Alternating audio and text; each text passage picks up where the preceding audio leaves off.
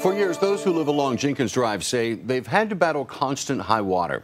Now saying it's getting out of hand and something needs to be done. Eyewitness News reporter Hannah Klein spoke to neighbors on Charleston's Jenkins Drive who say last Thursday's flooding took a big piece away from their life. Hannah? Neighbors tell me the flooding is getting worse every time it storms, and this time the water preventing first responders from arriving and a life tragically lost. It's not fair. It's not fair. Exactly 1 week ago, Kimberly Parsons got a phone call around 7 o'clock that her brother Rick Slater was unresponsive. Kimberly grabbed her keys and drove through heavy rain and water to his home to see what she could do to help. While waiting on first responders to arrive, Kimberly and her family started performing CPR. Maybe around 20 minutes later, my mom started screaming more, "Why aren't they here? Why aren't they here?" So I called them back, and they told me that the ambulance couldn't make it through the water. It was too deep for them to get through, and that the fire department had been dispatched to help.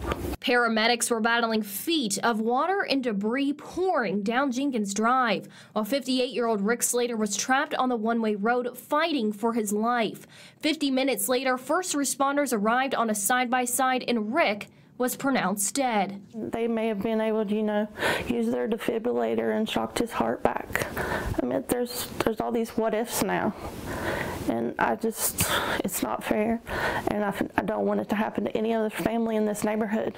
Jenkins Drive does not lie on a floodplain, but Kimberly says the cause of the extreme flooding could be from a retaining wall and drain pipes that have collapsed, which she says causes holes in the road, standing water, and now the loss of a family member.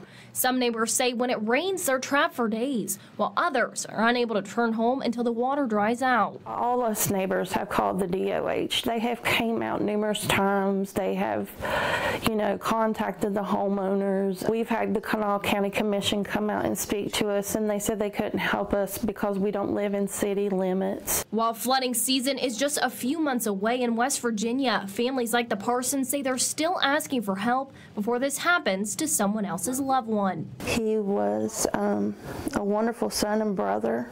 He just took care of his family, and we miss him terribly. I reached out to the Department of Transportation for comment, and they said they're looking into the issue. Live in the studio, Hannah Klein, Eyewitness News.